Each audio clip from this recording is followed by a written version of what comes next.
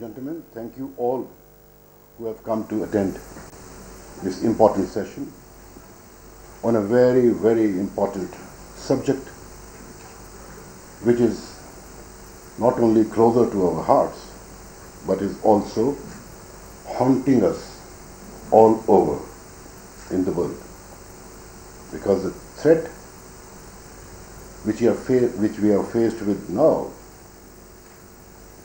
can hit us anywhere at any time around the globe.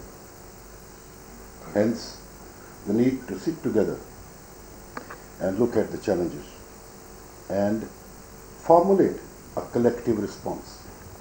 Ladies and gentlemen, I am here to talk about the security challenges faced by Pakistan. Well, security, as briefly explained by Janjua, is a very, very wider subject. With our growing awareness, it is becoming even more important.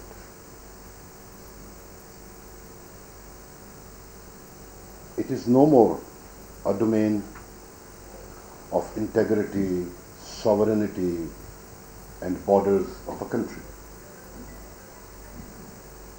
Ever since people have been made the stakeholders of the security, it is said that if people of a country are not secure, how the country can be secure? So, ladies and gentlemen, the dimensions and the sphere of security begins from the upper space. It comes down to global commons, cyberspace, cyber data, global power politics trends, regional power politics trends, and then it homes on to largely around the people, for the people. The security is in larger sphere of energy, water, food, and it also goes down subsurface, that the resources that you have been blessed with, are you using them, misusing them, or abusing them? So it is vertical and horizontal. In my talk, I am not referring to the internal challenges that we are faced with, because that would lengthen my presentation, and also that the internal challenges that we are faced with, a lot of them are manageable and reversible, and inshallah ta'ala we will manage them well in coming times by way of belonging to the progression. I, however, want to dwell about the security challenges that we are faced with in our region. Ladies and gentlemen, our hard time started ever since the USSR invasion of Afghanistan, though we have fought more than 2 wars with India, 9/11, and the resultant extremism and terrorism. Our challenges are also there in unstable Afghanistan, ambitious India, and the rebalancing policy of Asia. And we are also faced with the challenges in the strategic stability of the region. I want to dwell on them. And as a reference, I do want to talk to, or I want to begin with, from the USSR invasion of Afghanistan, subsequently 9/11, and what we are faced with is unstable Afghanistan. Ladies and gentlemen, USSR invaded Afghanistan.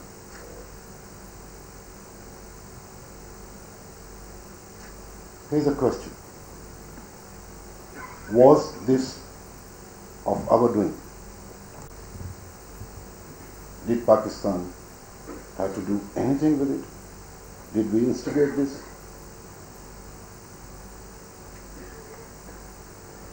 No.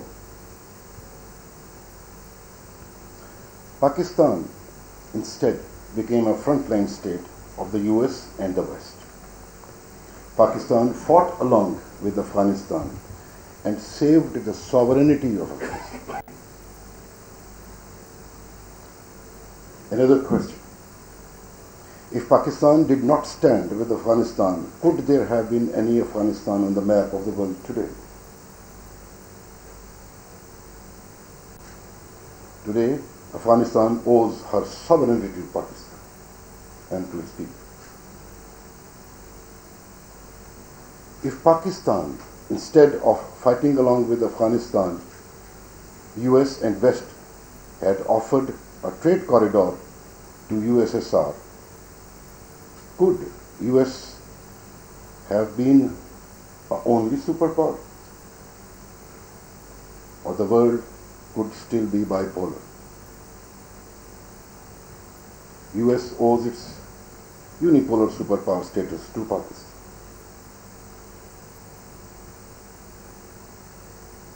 And ladies and gentlemen, if USSR had not been dismembered, could the Berlin Wall fall? Germany owes her unification to Pakistan. And if USSR was not dismembered, how come the 14 states would gain the independence? These are our linkages with the history. And after USSR dismemberment, US and West abandoned Afghanistan, which created a huge vacuum filled by anarchy, chaos, brutal intra-tribal wars to grab the power. Was that of Pakistan's making? Al-Qaeda and jihadi elements flown in once by US entrenched themselves in Afghanistan. Was that Pakistan's fault? Unison of Taliban and Al-Qaeda resulted in the rise of monster of terrorism from Afghanistan, challenging and jolting the world peace. Who had left Afghanistan in a vacuum and chaos from where rose the monster of terrorism who inflicted 9/11? Was that of Pakistan's doing? And when 9/11 happened, was that of Pakistan doing? A big no. Did Pakistan stand with those who inflicted 9/11 or with the world? We stood with the world. Afghanistan was massively bombed and Taliban regime was dismantled. Whole of Afghanistan was injured. And when it came to the political dispensation in Afghanistan, I would like to say that if Taliban were made part of the first elections, could they have been counting votes or fighting today? That was a lost opportunity. Was that Pakistan's fault? No. Taliban motivated the injured society to get Afghanistan liberated from occupation forces. And Taliban are even flourishing today. In the meanwhile, Afghan Taliban's associates of jihad, naming themselves as Tehreek-e-Taliban Pakistan, declared jihad against Pakistan for siding with infidels against Afghan Taliban. So, ladies and gentlemen, what did we get as a result of becoming a frontline state after 9/11? We were attacked everywhere.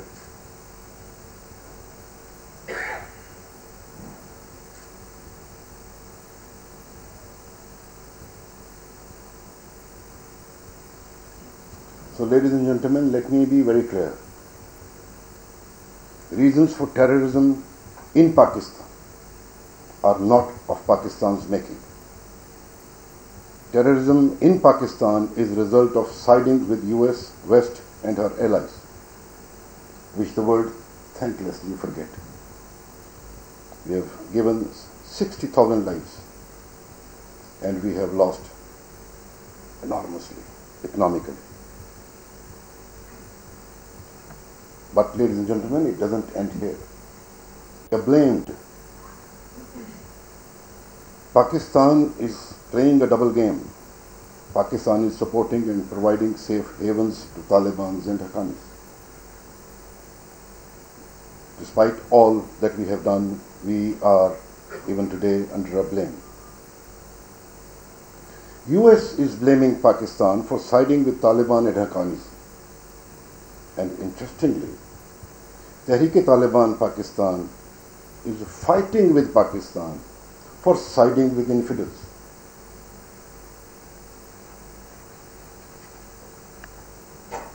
Ladies and gentlemen, if Pakistan is supporting Taliban and Haqqanis, that means Pakistan is not only not siding with infidels, but supporting Muslims. This also means that Pakistan, Taliban, Haqqani are one side. The question is, why, after all, Tehreek-e-Taliban Pakistan is then fighting Pakistan? Can anyone answer? And if Pakistan and Taliban and Haqqanis were one side, why Pakistan could not use them to influence TTP to stop fighting? Why have we lost 60,000 people? And in the current year, we have been attacked 130 times, out of which 127 attacks came from across the border from Afghanistan. Ladies and gentlemen, my dispassionate logic and reasoning is that unfortunately, let me say, unfortunately, US has not been able to win the war in Afghanistan. Hence, the blame game. Allow me to say that Pakistan is a morally correct country and on the right side of the history ever since USSR invasion of Afghanistan to the events leading to 9/11.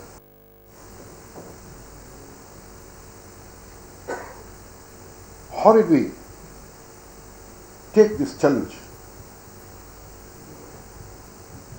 How did Pakistan fought back?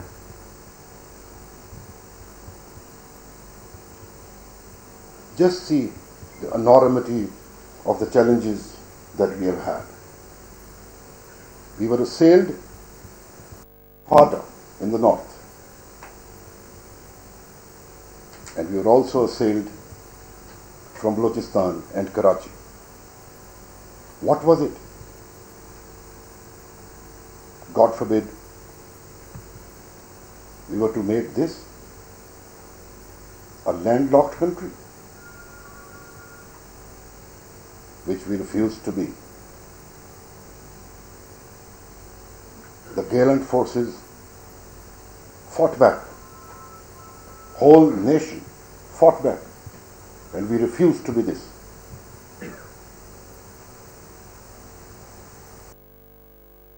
Our operations in Fata, ladies and gentlemen, this is Fata, having 7 agencies. And this is how turbulent it was. There were areas which were controlled by terrorists. We had contested control. We had very difficult times. And one of the commanders of 11 Corps is sitting here, under whom I served. The challenges that we were faced with. And how did we go about? We have been launching the major operations like Zarb-e-Azm, and we have been fighting to seek the control of Fatah. And as of today, we are everywhere, and Fatah is well under control. Our enemy has transited across the border, where he is housed and looked after well. Karachi, our economic hub, with all the potential, also had issues. But we overcame that, and today Karachi is normal. Our third challenge has been Balochistan. Ladies and gentlemen, Balochistan is 44% of Pakistan.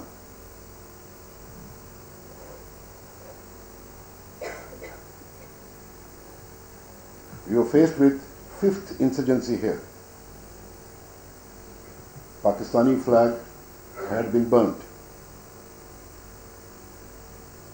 and with all the humility at my disposal, I was appointed as Commander, Southern Command in 2013, and this is the strategy that we evolved. We worked on the root cause mainly, and the basic root cause was negative sub-nationalism. People did not want to stay with us. What we gave them was the nationalism. And we were also into selected use of force. And this nationalism had to be so much prosperous that it had to, in turn, stop all those who were fighting us. So as military commander, this is the strategy that I made for Balochistan.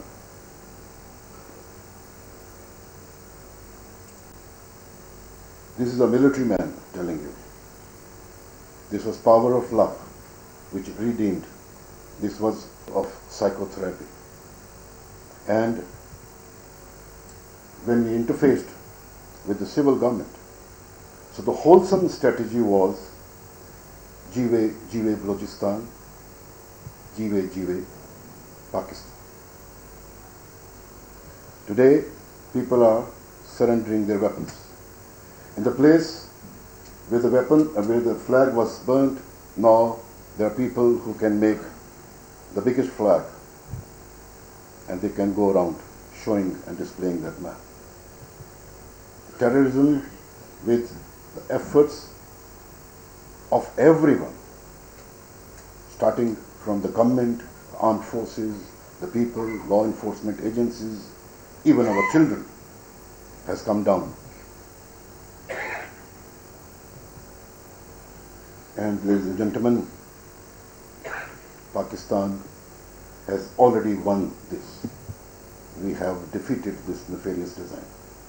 But now we are continuing to pursue our objectives. Let me say a few words about ambitious India. For the want of better term, I thought this is ambitious. Being ambitious is still positive. Ladies and gentlemen, what is it that India could not get from within the region by way of cooperation? India riding the power tide of US is importing war and perpetual instability in the region.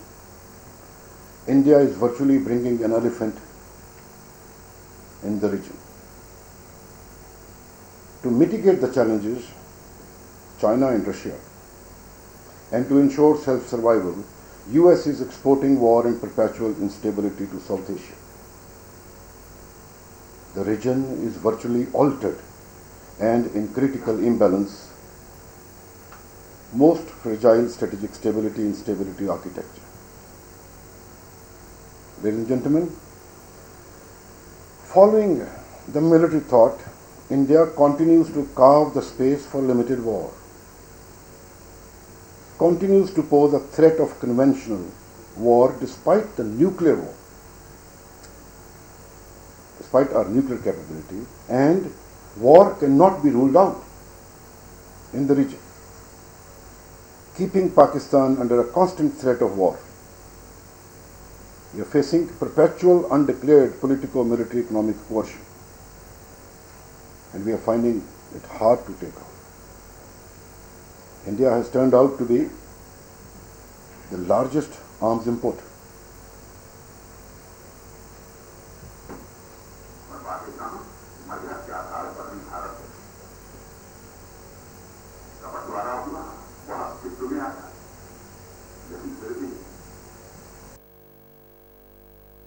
Pakistan अपनी हरकतों से बाहर नहीं आया, तभी तो पाकिस्तान के दो टुकड़े हुए, खंड खंड हो गया। सबक सिखाना है, एक ही सबक सिखा सकते हैं कि पहली बार दो टुकड़ा किया, इस बार चार टुकड़ा करना है। फौज जाकर पाकिस्तान में हम जाएंगे और उसके बाद पाकिस्तान की समस्या खत्म हो जाएगी, और रोने से क्या फायदा है। Indian language, US is opposing our nuclear, US is opposing our CPAC, and in Afghanistan, India is a preferred. Another challenge is policy of rebalancing Asia, which is basically containment of China and prevention of resurgence of Russia. Ladies and gentlemen, allow me to show you an open source map. This is how US forces are disposed of on ground.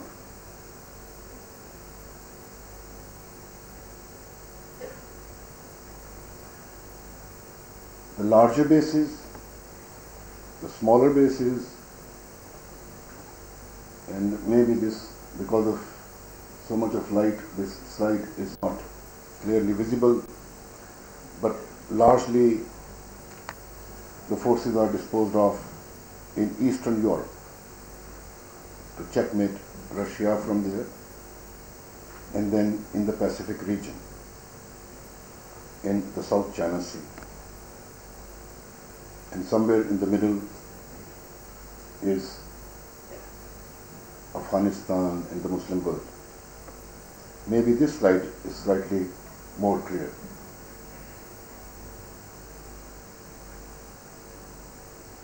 Containment of China and prevention of resurgence of Russia. Hence the competitive moves. On a better map, if you can see, Eastern Europe, Afghanistan, India as a counterweight to China, Japan, South Korea, Pacific region. This is basically the design.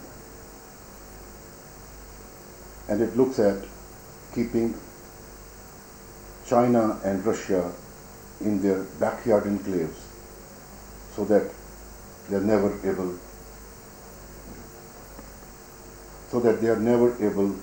to challenge.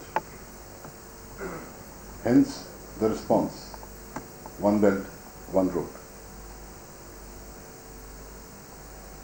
Another challenge is strategic stability of the region. Ladies and gentlemen, in fact, our region has already been altered.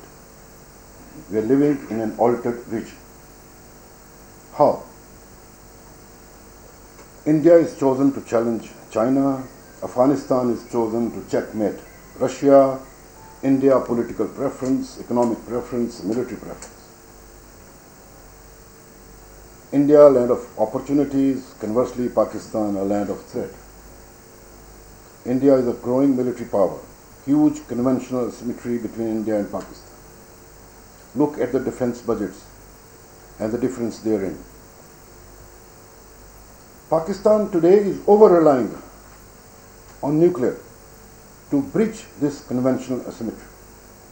So we are faced with the challenge of strategic stability and instability paradox. The security architecture of South Asia is under stress. Here is a two-front situation becoming for Pakistan.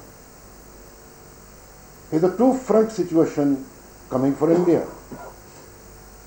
And there are maximum disputes in the area. And the extremism is also on the rise.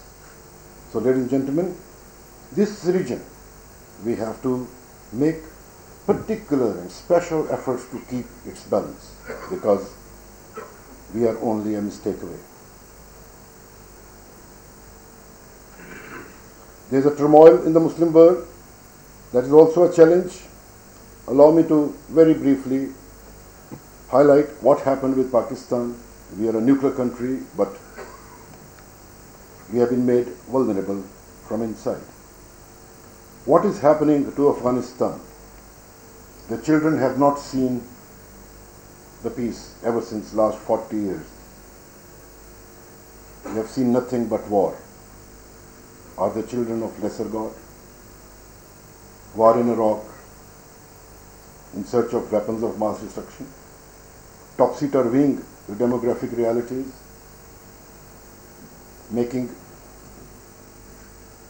bringing Shiites into power, creating a resentment from within, banning Iraqi army, hence the rise of Daesh.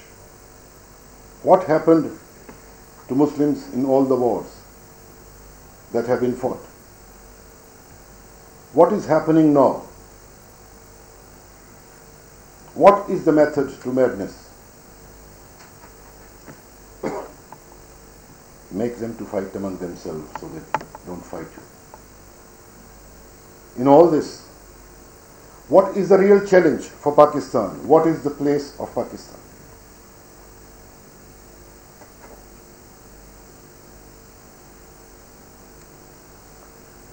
Ladies and gentlemen, we are going against the grand design.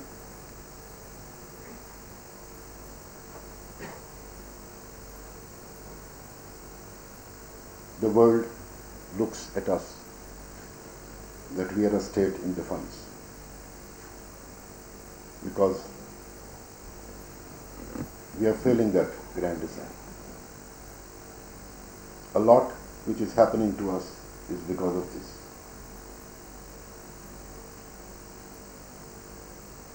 And then, how to deal with Pakistan? And you know it. Just 6 F-16 blocked, opposing low-yield nuclear weapons, opposing long-range weapons.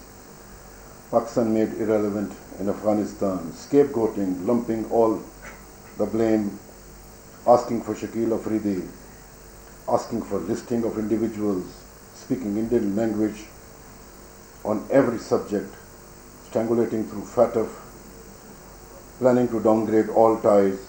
US lawmakers are asking to designate Pakistan as a state sponsoring terrorism. Our 11 entities have been listed. And very recently, Pakistan has been singled out, Pakistan has been blamed, Pakistan has been threatened. Our nuclear capability has been linked with the terrorism. India has become the preferred ally in Afghanistan, and the military solution is again given the preference. Ladies and gentlemen, these were our challenges. And briefly, coming to the way forward, we have a tough way ahead. But let's tackle the immediate challenges first. We actually have to re-alter the region. This is a huge challenge. How do we do that? We fail this and we keep our integrity, sovereignty intact. We refuse to be this. And we prevent all such situations which can jeopardize our strategic capabilities. Our first preference has to be that we should help in reconciliation and stabilization of Afghanistan. This should be our priority. And let me give you a new idea about Afghanistan. To end the suffering of Afghanistan and its people, let's all seek the closure of the conflict instead of winning it. Because we are not going anywhere with the existing strategy. Let's reorientate the entire conflict from military to political. Because this suits the war very well. In this, people of Afghanistan will also be the stakeholders.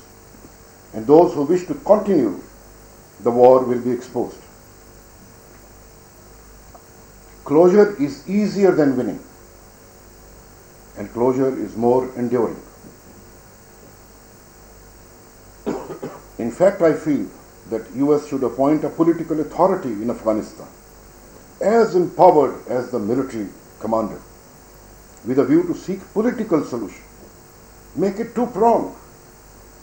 Because military, being a military man, I feel in a situation like this is one-legged. Support it politically. Support the military with the political processes. Create a space for the military. And then that is how we could win in Afghanistan. About a way forward, on India, ladies and gentlemen, should India and Pakistan, two nuclear states, remain enemy forever? Is a greater question. If we can address this, and if they realize that they cannot be, they shouldn't be, then they need to engage each other and resolve their disputes. And by resolving their disputes, both the countries need to belong to the future. As NSA Pakistan, I am not here to manifest some hard-hitting language. I am using the language of realization. And I am thinking on behalf of both the countries. And then the larger question is, should the present generation do this or leave it to the coming generations?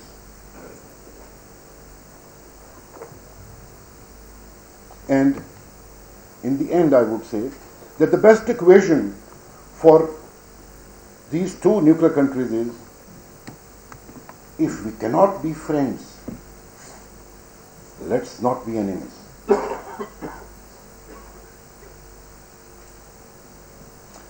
On the way forward, ladies and gentlemen, we have everything. We have everything. And we in Pakistan think that this is a common future that we hold. Look at this map and look at it, how the world is disposed of. 60% of population lives in Asia. Europe, only 9.8%. Africa, 16.5%. US, 8.5%. 4.8. Australia, 0.5. Where is the world? Ladies and gentlemen, where is the world?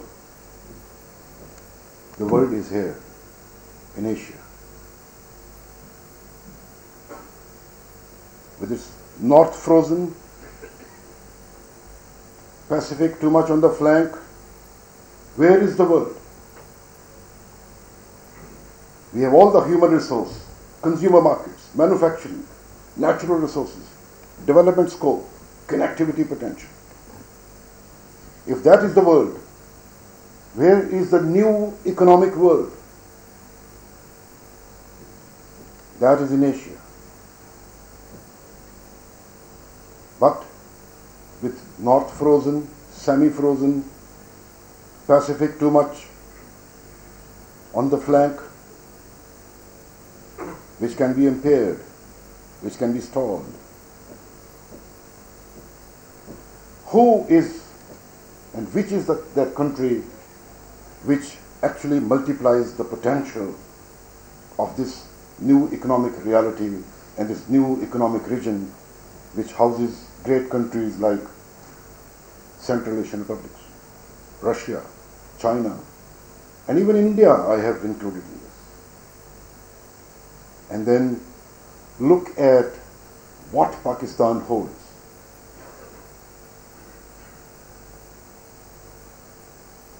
Through Pakistan, where we cannot go, Pakistan multiplies this entire region.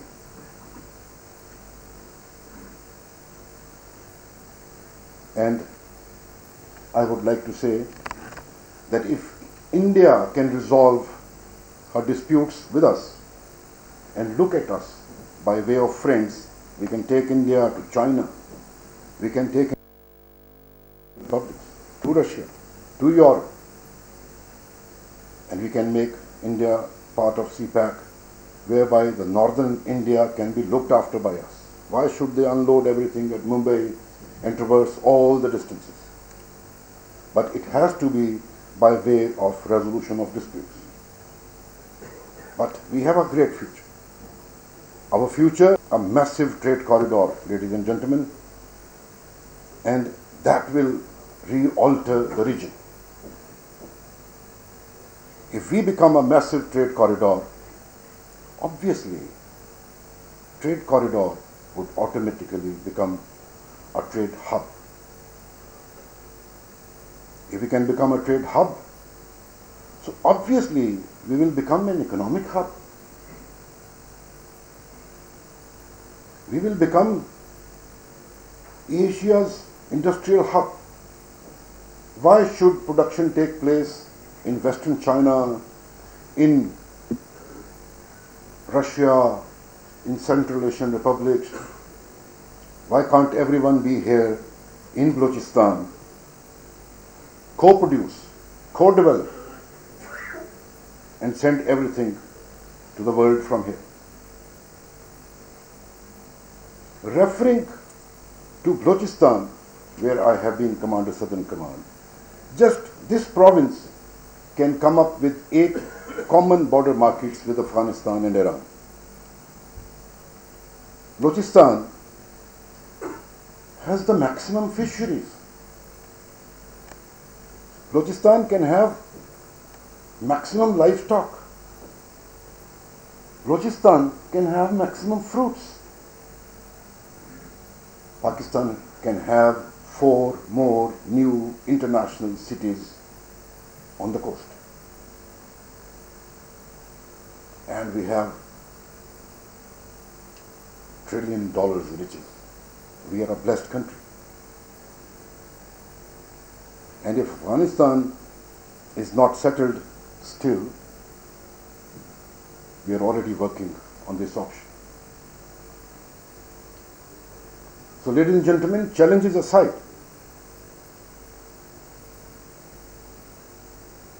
Pakistan, as a strategic partner of China, Central Asian republics, and Russia, has the capacity, the potential to become a gateway, adopting a cooperative model economically viable and progressive nuclear Pakistan with influence in the Indian Ocean will be a power to reckon with. With a strategic partnership of the regional countries, Pakistan itself is a nuclear country. Ladies and gentlemen, we have a great future. Today, somehow, because of a lot of misperceptions, we are undermined, we are misunderstood. And in the earlier part of presentation, I tried to clarify some of the misperceptions. The world will come to us to mend our relations.